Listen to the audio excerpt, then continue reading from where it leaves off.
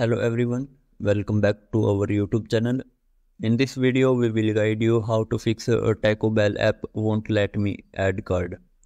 So without any further delay, let's dive into the solution. First solution to fix this problem is check billing address. Ensure that the billing address for your payment method matches the address on your Google Play setting.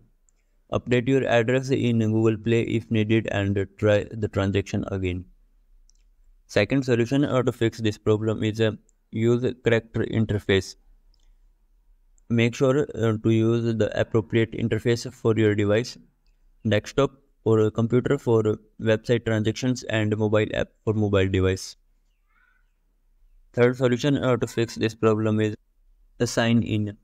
If you encountered the error while using Guest Checkout, then sign in to an existing Google account and attempt the transaction again. If you don't have an account, then create a new one. Fourth solution to fix this problem is verify card. If your card was reported as stolen, you need to verify it before use. You can take the another card also. Next solution to fix this problem is update the app. Make sure you are running the latest version of the app.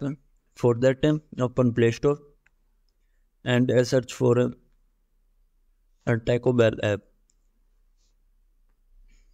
After that, select the app. If an update is available, you will see an update button next to the app. Tap on it to update the app to the latest version. Once updated, launch the app again. Next solution to fix this problem is check for sufficient funds. Verify that you have enough funds in your account to complete the purchase, as insufficient funds can lead to transaction declines. Last solution to fix this problem is contact Taco Bell app customer support.